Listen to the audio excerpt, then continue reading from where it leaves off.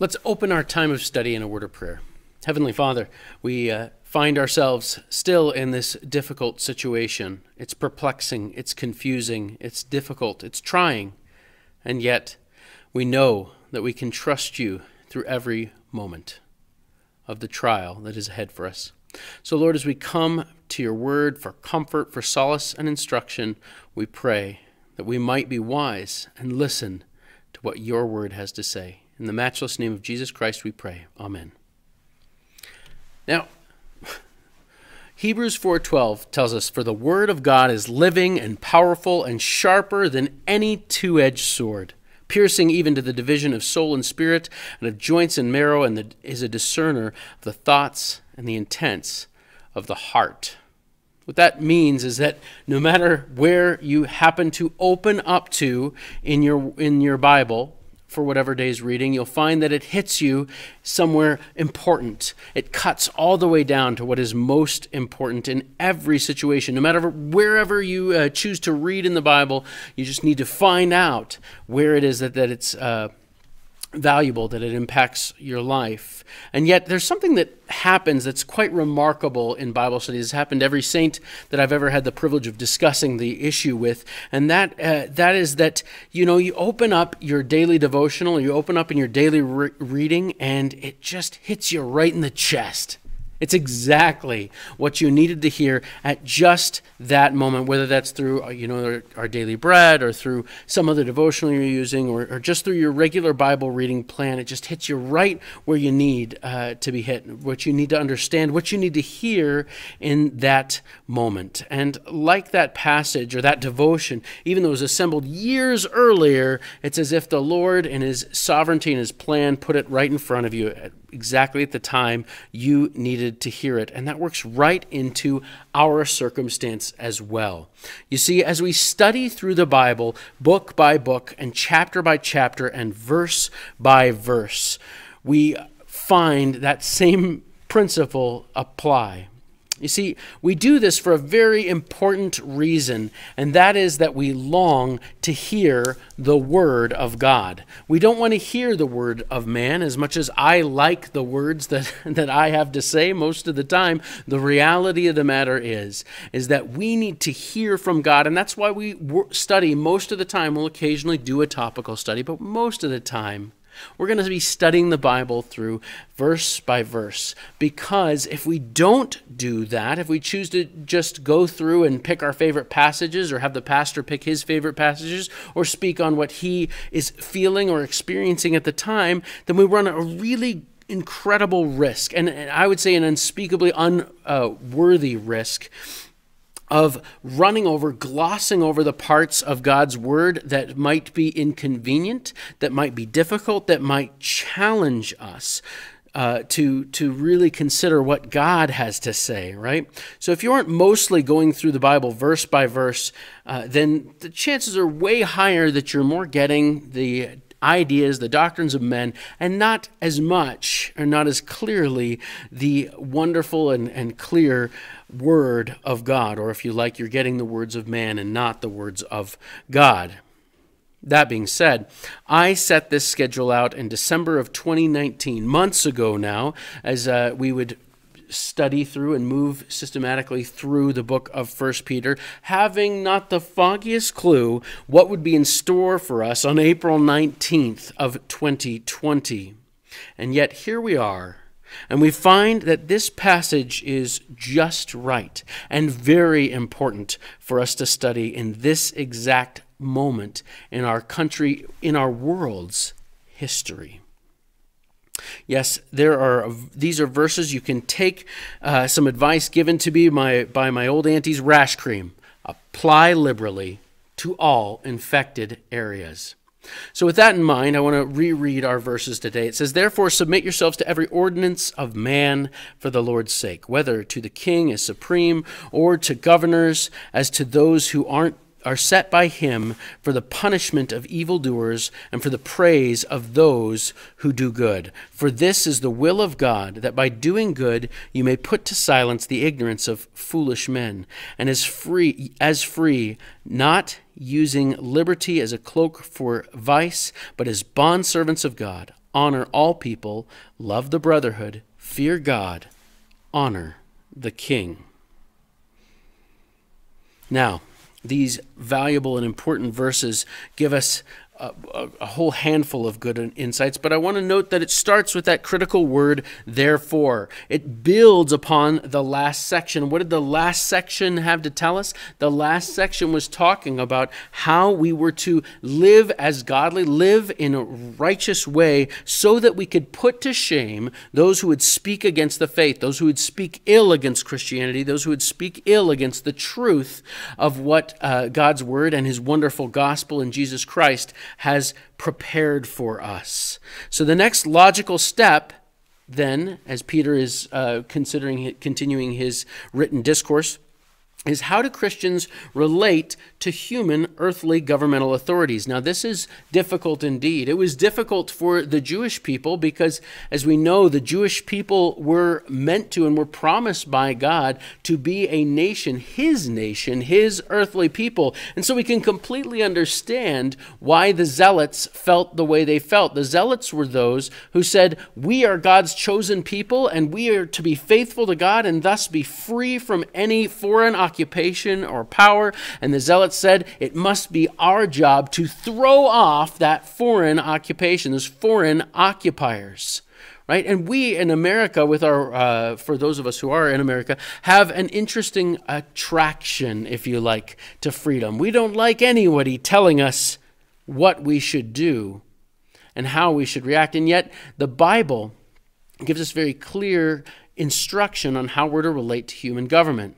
This is difficult. Again, there's many of us who, as believers, are tempted or even drawn to such ideas as, well, I don't let anyone tell me what to do. God's my only authority. God's the only one who can tell me how to live my life. And the reality, as we'll see, is quite different from that. God is the ultimate authority. But as we're going to see, what it means to walk as a Christian, to walk in faith, to walk in keeping with God's word, stands in recognition that God has set up other human authorities and allowed them to exist and exercise that authority even unto this day.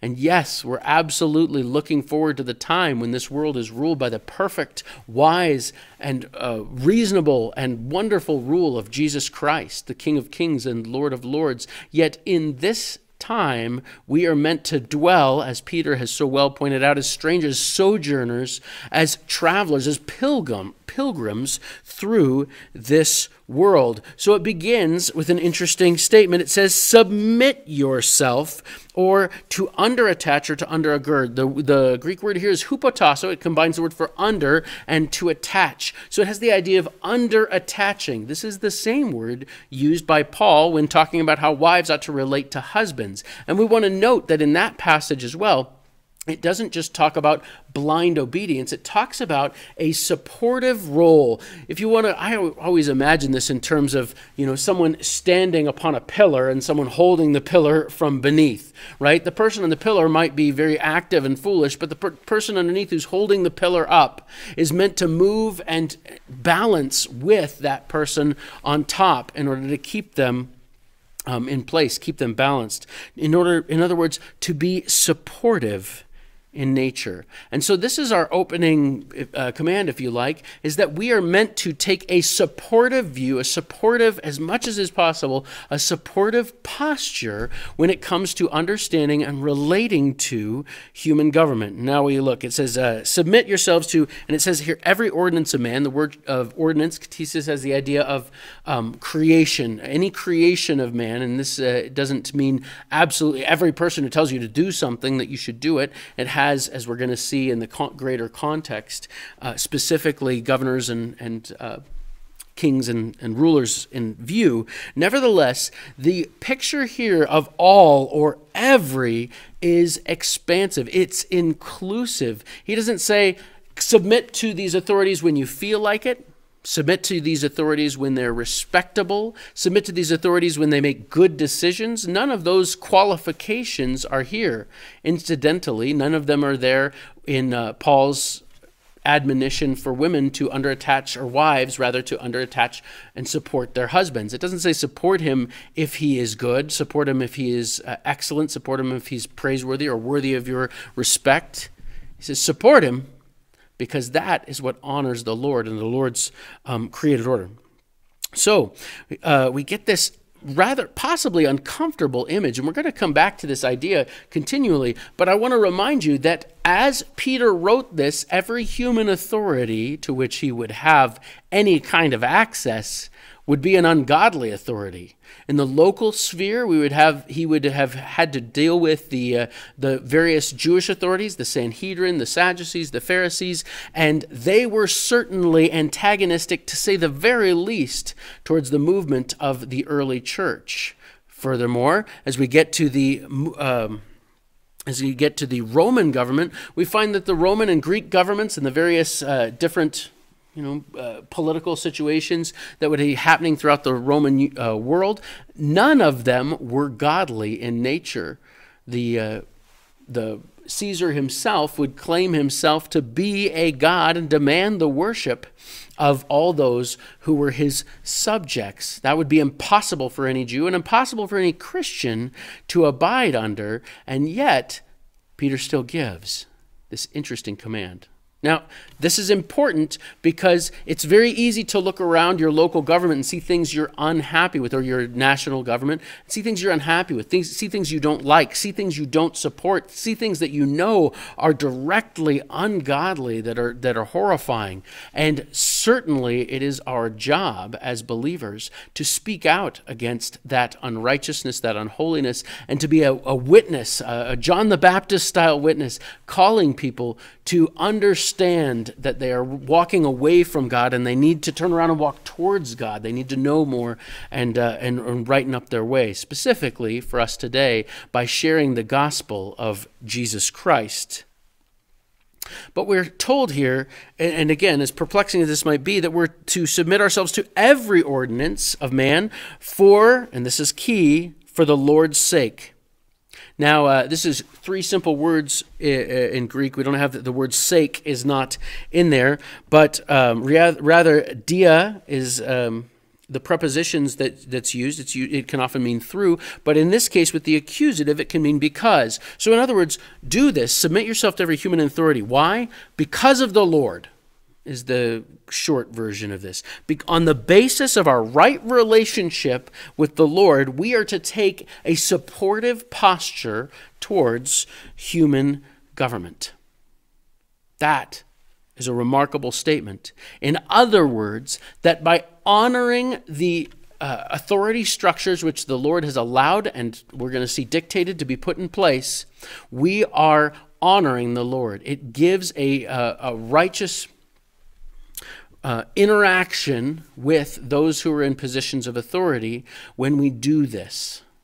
It's not always our natural bent. In fact, it's never our natural bent. Our natural bent is always towards rebellion and towards sedition. But the truth of the matter is that as we walk with Jesus, we will be able to take on a supportive posture. And I want to note that that doesn't mean that we agree with everything that the government will do. It doesn't mean that we roll over and die. And we'll even talk for a little bit at the end of our discussion about in what circumstances we're allowed and enabled by God's word to resist or defy governmental authority. Nevertheless, what this puts is our standing orders. Our standing orders is that as far as it's possible for us to be supportive, we ought to be supportive. We ought to be good citizens in everything that we do, even if it doesn't make sense to us. I'll give you a great example. We've all driven on a road somewhere along the line with a speed limit that we view as being entirely oppressive, right? Why in the world? There's 4 lanes going either way. Why is it 35 miles an hour? Goodness gracious, there's no reason for such an oppressive and ridiculous rule that this should be 45 or 35 miles an hour here. I'll just go 50. No, do not do that. even if you don't understand why it's 35 miles an hour on that street, even if it is absolutely archaic and totally ridiculous, the place of the Christian is to abide by the laws of the land and abide by the direction and leadership of the government, even when that does not necessarily make sense, even when we say we could have done it better or that needs to change. And in certain countries today, and most countries, you have some opportunity to appeal. So the thing to do is not to violate the speed limit. The thing to do is go about the natural and proper channels to maybe see that speed limit changed, if that's really something that you have time for. And then he gets to the examples.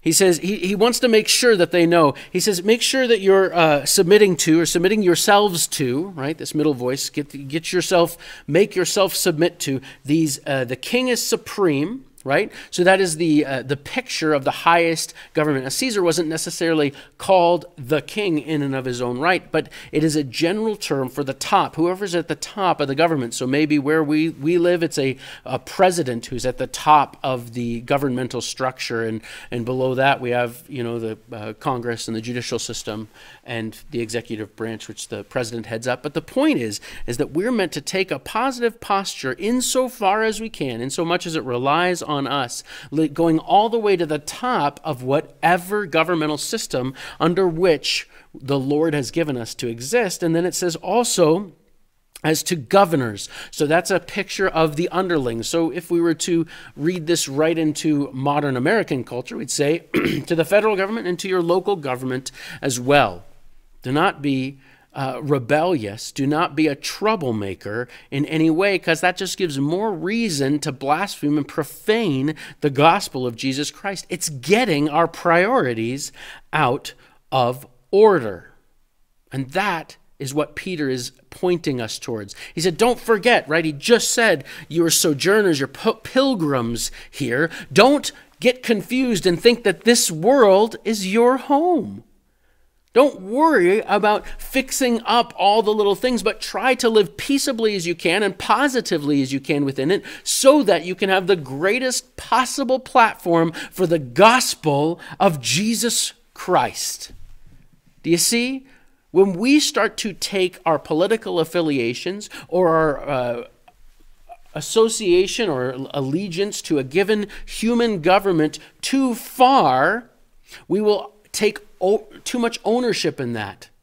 We will become the tragic reality that many Christians have today, will become Americans first who happen to be Christians, rather than what we actually are. You are a Christian first. You're a believer in Christ first, who happens to dwell and reside and do your sojourn and go through your sojourn in the nation of America or Korea or the Philippines or Europe or wherever it is that you are. I realize Europe's not a nation, kind of. Nevertheless, the point that Peter is making is that if we rightly understand our full and final allegiance and the fact that we have our citizenship in the kingdom of heaven, that will give us a right relationship to these earthly governments under which we dwell. But it goes further and points out that not only are we just moving through these governments, moving through this time in order to reach our ultimate heavenly destination, but we need to point out that God is the one who created government, and he created it for a purpose. And Peter here names two of those. First of all, the punishment of evildoers, and second of all, on the flip side, the praise of those who do good. You see, many wonderful things have happened in this world because people sought to do good and to support the government. And when people said, wow, what a wonderful thing you've done for the society, they say, I did it because of my love for Jesus Christ, because of the power of the Holy Spirit within me. You see? So government exists and exists for a good purpose. And while it is imperfect in its execution of that purpose, we see that the government is, in fact, punishing evildoers at certain points and when it's operating correctly, and it exists to praise those who do good. So Peter is saying, be those who do good, quite naturally. And we have to recognize that God is the source of authority. There's sort of an anarchistic, underlying sense to many people in the world, well, all of us in our sin nature, and we want to remove all authority from our lives and say, no one has authority over me, and then we might say, except for God. But the reality is God is the one who also made these, or put forth these other authorities. So what we have in our biblical worldview is the picture that the Lord is the ultimate authority. He is the one who created everything. He's the one who owns everything. Through Jesus Christ, he's the one who redeems us and will ultimately redeem planet Earth. He's the only one who is positionally justified in judging planet Earth, as he does in time and as he will in his plan as time goes on. But I want you to read and listen very carefully to the words of Genesis 9. Genesis 9 says, "So God blessed Noah and his sons and said to them, 'Be fruitful and multiply.'" Sorry, give you a little background. Noah and his sons have just gotten off the ark. God has just judged the world. He's just flooded the world. And he's setting them up to create this new society on earth that they would be the beginning of. It says, "Be fruitful and multiply and fill the earth. And the fear of you and the dread of you shall be on every beast of the earth, on every bird of the air, on all that move on the earth, and on all the fish of the sea. They are given into your hand. Every moving thing that lives shall be food for you. I have given you all things, even as the green herbs. But you shall not eat of the flesh with its life, that is its blood. Surely for your lifeblood I will demand a reckoning. From the hand of every beast I will require it, and from the hand of man. And from the hand of every man's brother I will require the life of the man." Verse 6 continues, "Whoever sheds a man's blood, by man his blood shall be shed. For in the image of God he made man. And as for you, be fruitful and multiply, bring forth abundantly in the earth and multiply it. Then God spoke to Noah and his sons with him, saying, And as for me, behold, I establish my covenant with you and with your descendants after you, and with every living creature that is with you, the birds, the cattle, and every beast of the earth with you, of all that go out of the ark, every beast of the earth. Thus I establish my covenant with you. Never again shall all flesh be cut off by the waters of the flood. Never again shall there be a flood to destroy all the earth." Now, we're going to just mention in passing what a wonderful comfort this passage is.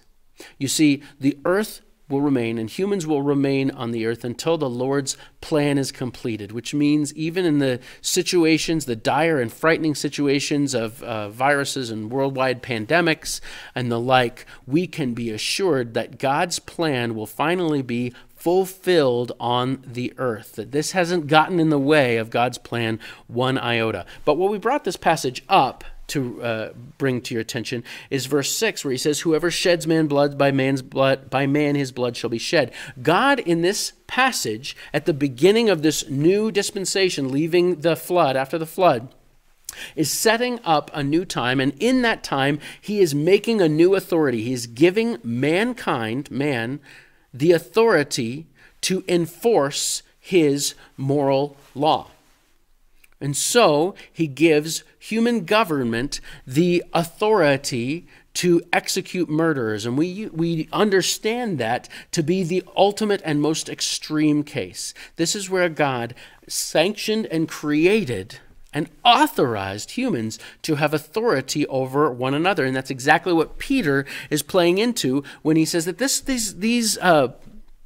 these governments are set up by the Lord. They are sent from the Lord for specific purposes in God's plan. And so even if the government is doing what's wrong, or something that is something that seems unwise to us or that we don't like, it is still incumbent upon us to support the government as best we can, because it is still a part of the creation of God. They got their authority in this sense from God himself. And then we get this really powerful statement in verse 15. He says, "For this is the will of God." Okay, anytime you hear the phrase, "For this is the will of God," I hope you stop dead in your tracks. It is a sad reality of the church today. They get many people who will try to speak and claim to be prophets. Of course, they're false prophets. Try to speak and says, "It's the will of the Lord. The Lord says we should do this. The Lord says we should do that." And we should always respond with, "All right, give me chapter and verse. Where did the Lord say that?"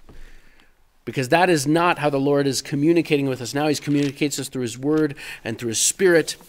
And we need not listen to the fancies of such heretics who think, for whatever reason, that their whims are somehow the will of God. That self-deification is something that we should be repulsed by. However, when we see this positive statement in the Word of God, this is the will of God, I hope that you pause and consider the absolute magnitude of that statement. This is a part of God's will for your life. We all wonder what God's will for your life is, and it is readily and continually put forth and made available to us in Scripture if we would but listen. So here is the will of God for you during this coronavirus or COVID-19 pandemic. First of all, that by doing good.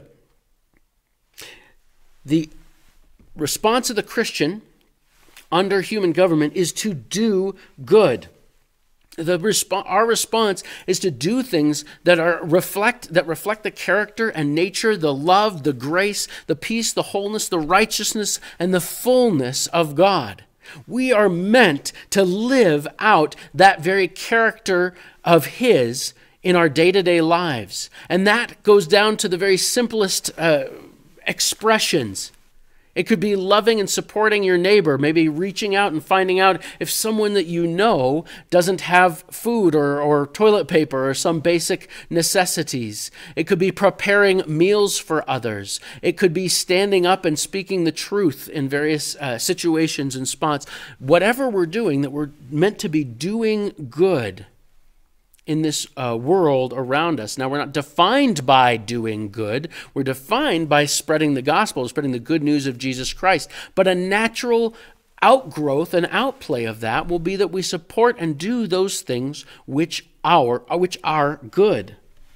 And what will that do? The effect that will have as we live out by the power of Christ, by the Holy Spirit, according to the Word, while we live out that goodness and we see those good things come forth, we see that it will silence, and this word here is a very vivid word picture of putting a muzzle on something, right? If you've got an ox or even a dangerous animal, we can imagine putting a muzzle around it so that it cannot bite anything or in this case, speak. You can't imagine something more demeaning than putting a muzzle on a person or stuffing a sock in their mouth, and that's exactly what Peter's saying. Now, a couple of weeks ago, before our resurrection celebrations, we talked about the many ways in which this world will denigrate, downplay, slander the church and the body of Christ in this world. And what is it that's going to silence them? It's going to be the good and godly living of believers in the world today. It will put a muzzle on them so that they will feel and know that they are absolutely foolish in their ridiculous speech. And then it starts to describe these people who are being muzzled by the godly living of Christians. And they are the ignorance, will silence the ignorance, as it says. The ignorance of foolish men. You will silence or muzzle the ignorance of foolish men.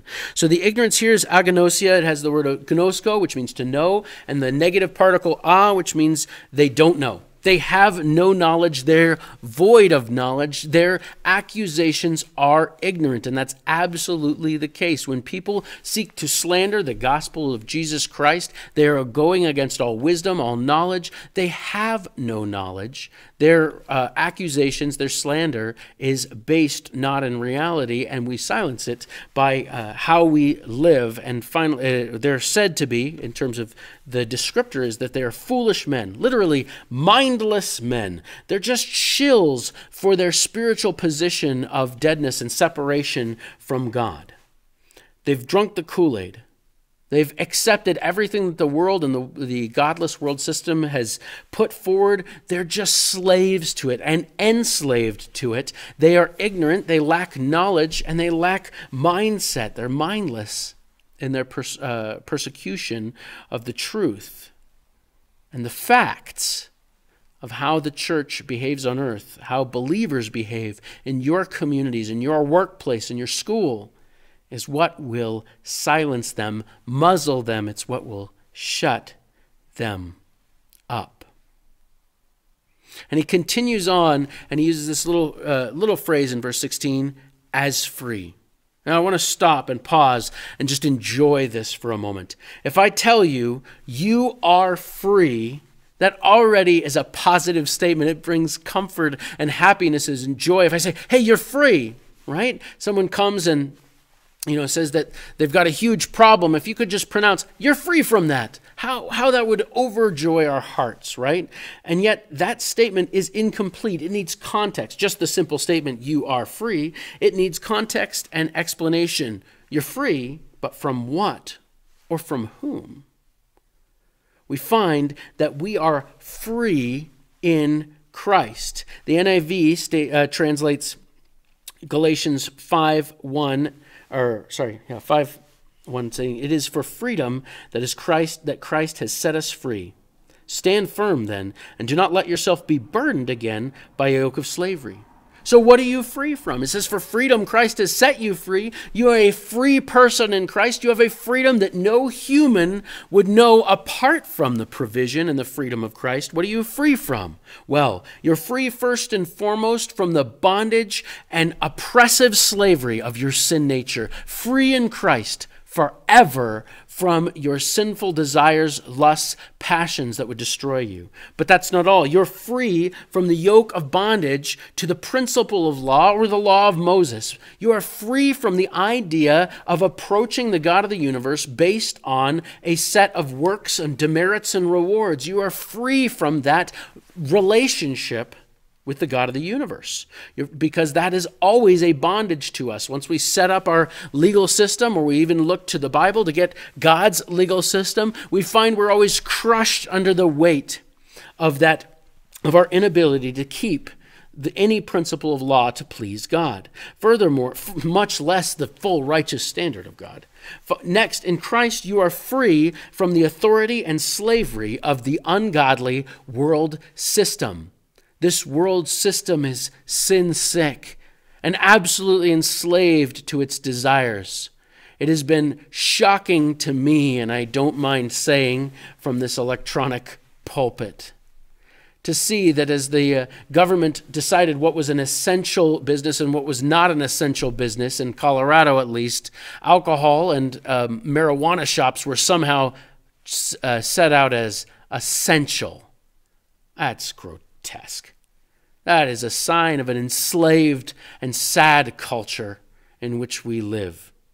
But you're free from that enslaved culture that says, just look after your next high, just look after your next buzz. You're free from the enslavement of that culture that says, just pursue every pleasure and see if you can get the most pleasure out of life, no matter what it does to yourself or to anyone else. You are free from the ungodly world system that has set itself up against the God of the universe. Not only that, you are free from the control and the deception of Satan, the enemy of our souls. You are free from that. Indeed. Now, as with any of these things, we can choose to abide. We can choose to make ourselves slaves again to our sin nature, to the principle of law, to the ungodly world system, or to the deception of Satan. But God has given us and provided us the freedom in His Word and His Son, Jesus Christ, so that you never need to go back to that again. And that is why Peter then moves on to the next logical statement. He said, you are free. Is as free, but the principle is that you are absolutely free, yet not using your liberty as a cloak for vice, but as bondservants to God. So, if you want to be a spiritual grown-up, you better read the warnings on the label, okay? Note, Peter still isn't using imperatives here. He's still using, the word using here translates echo, which is the Greek word for to have.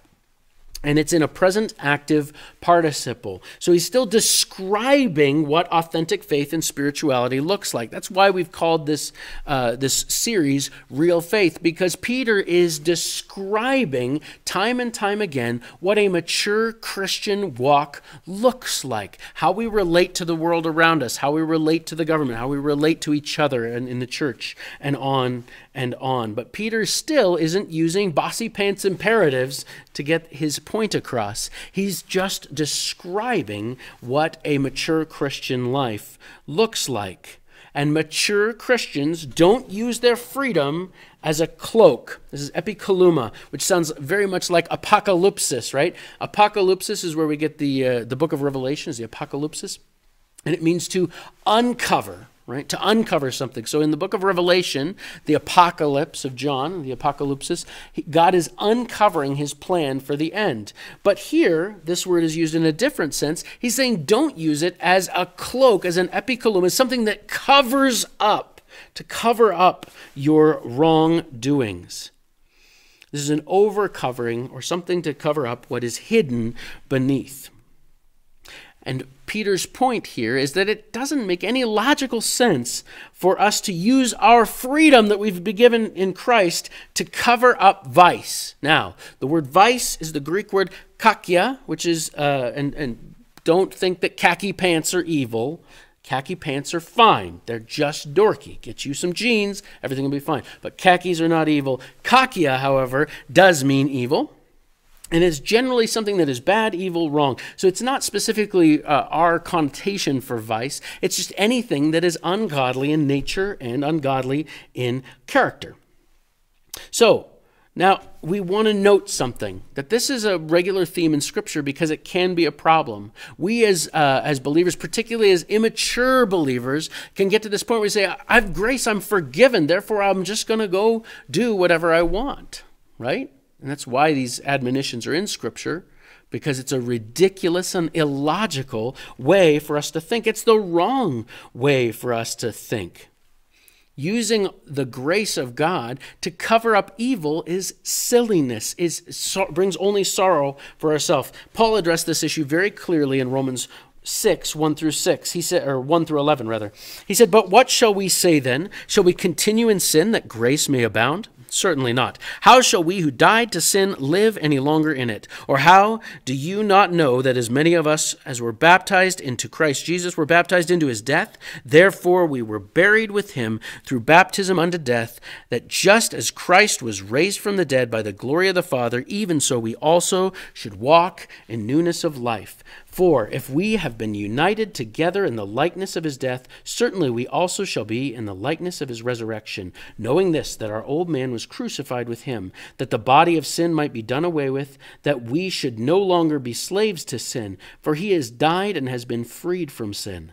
Now if we died with Christ, we believe that we shall also live with him, knowing that Christ, having been raised from the dead, dies no more. Death no longer has dominion over him. For the death that he died to sin once for all, but the life that he lives to God.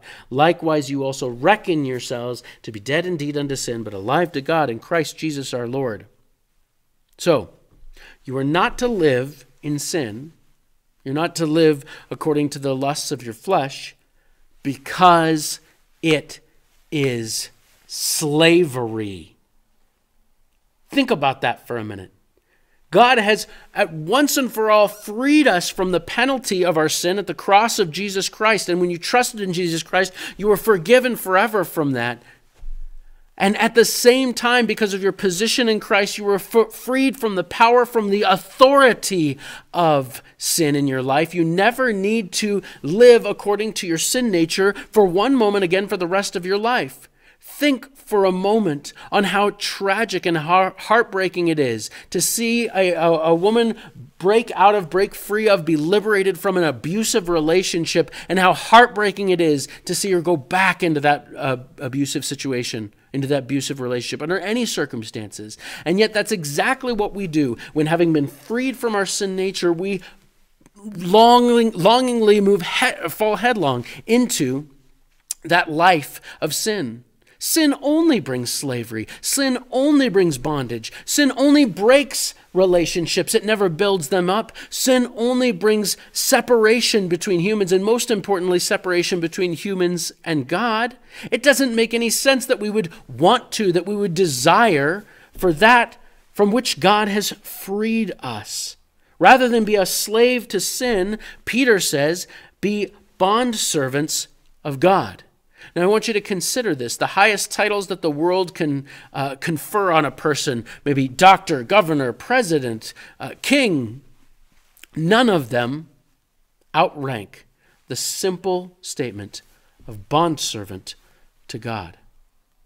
Recognize that the Lord is your new loving master, and in his service you are more free from all the things that would harm and destroy and embarrass and make you ashamed than you've ever been before. The power of his Holy Spirit is giving you constant strength to resist, to move away from, to rely upon what he's given, to trust in his word, and to accept his real view of reality and be deceived no longer.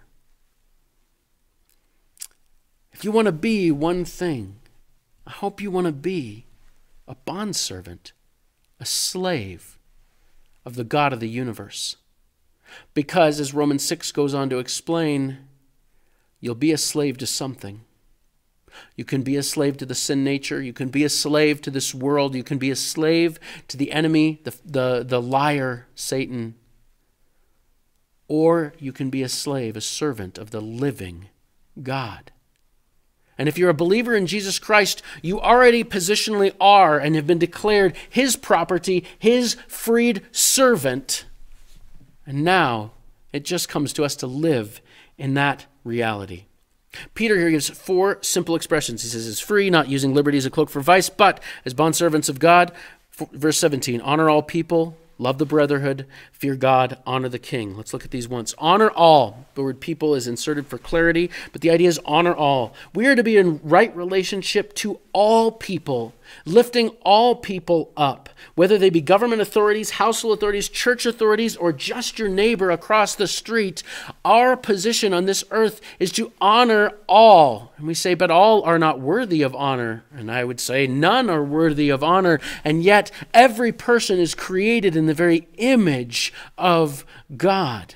And therefore it is our part as believers to be constantly lifting up, building up, hoping to encourage others so that they might know the grace that is there and to be found in Christ. So he starts off, honor all, as this overarching statement. Then he gets specific and says, love the brotherhood.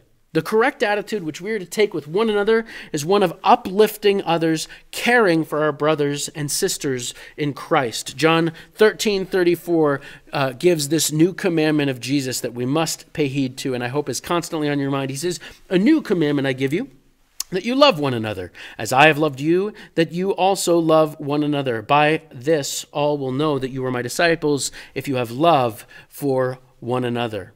First, we want to note it's a new commandment. Because prior to this, the Old Testament had commanded that people would love one another as you love yourself. But now we see Jesus opens this up because we know we don't always love ourselves well. But that's all the love that is in us as natural, unsaved people. But now as a Christian, there's a new love available to you. And as you continue to look into the Word of God and to spend time in prayer and grow in your Christian life, then you will find that the love that Christ expressed towards you and towards the whole world is available for you to express towards your brothers and sisters in Christ, yea, towards the whole world. A love that looks to the better good of others far beyond the best good of ourselves or our own selfish desires. That is the mark of the believer, that we're to love one another as Christ loved us. Then he says, fear God. I want to note the fear of the Lord is a topic that we simply will not have time to delve into. But the fear of the Lord is the beginning of wisdom. The fear of the Lord is the beginning of knowledge. And the fear of the Lord is what motivates us to live in a godly way. And you say, wait a minute, are we supposed to be afraid of God? Well, I wouldn't put it quite that way. I would say that the fear of the Lord is rightly understood as correctly understanding who God is and who I am in relationship to that. And if I understand, if I have a right respect and fear for God as the God of the universe, as the creator, the designer of life, as the ultimate author of all moral reality and reality in general, then I'm going to listen to what he says, and I'm going to live the way that he wants to. However, if I don't believe that God is the God of the universe, the omnipotent, omniscient, all-knowing, all-powerful being that oversees and to whom we are all responsible, then I'm going to live like God is important when it's convenient to me. This fear of God motivates us to treat one another correctly. Once we understand who God is and who we are in relationship to him as needy sinners who are objects of his grace and love, so we will extend that to others. And finally, he ends this section with that simple phrase, honor the king. And I want to remind you, the king in Peter's time was despicable. The Caesars, the lives of the Caesars were just a absolute tabloid rag of disgusting, filthy, power-grabbing, hate-mongering worldliness personified. And Peter says, honor him as much as you can, honor him. So, 3 conclusions for you in this morning's study. 1, support the government. If the government asks you to stay at home, then stay at home. If the government asks you to do something that you don't like but does not contradict the Word of God, then seek to support. That's not a comfortable thing for me to say. I don't want to say it, but it's what the Word of God has to say to us. But we do want to note, with a reasonable caveat, that there is a time wherein civil disobedience is acceptable in the Word of God. Civil disobedience is acceptable when and only when the government commands you to do something that God has forbidden or forbids you to do something that God has commanded. If the government or any other authority on earth forbids you to preach the gospel of Jesus Christ, you can go tell them where to put it and share the gospel all the louder. If the gospel or if some authority tells you that you can no longer proclaim the word of God or love the brethren or celebrate the Lord's table, then you can tell them where to stick it. But if the government just tells you to do something that you're not very fond of or that you don't like, you can register your complaint, but your job as a Christian is ultimately to support that. And thus we will silence, conclusion 2, the foolishness of those who make accusations against us. In this way, by seeking to be the best citizens we possibly can, we will make that known unto them. And finally, and most importantly, walk in your true freedom in Christ. Grow evermore in the grace and knowledge of the Lord Jesus Christ, and walk in faith, and bring forth allow his Spirit, to bring forth in you the fruit of the Holy Spirit. That love, joy, peace, patience, kindness, goodness, faithfulness, gentleness, and self-control. You will find that it is yours as you live and you continue to walk towards Jesus Christ and abide in him.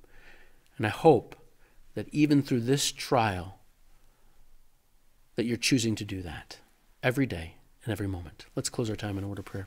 Heavenly Father, we thank you and we praise you for this opportunity, this time that we have to study your word, even in this trial. Lord, especially in this trial. It gives us as a church such a great opportunity to proclaim the hope that is found in your Son, in your word. Lord, to know your truth.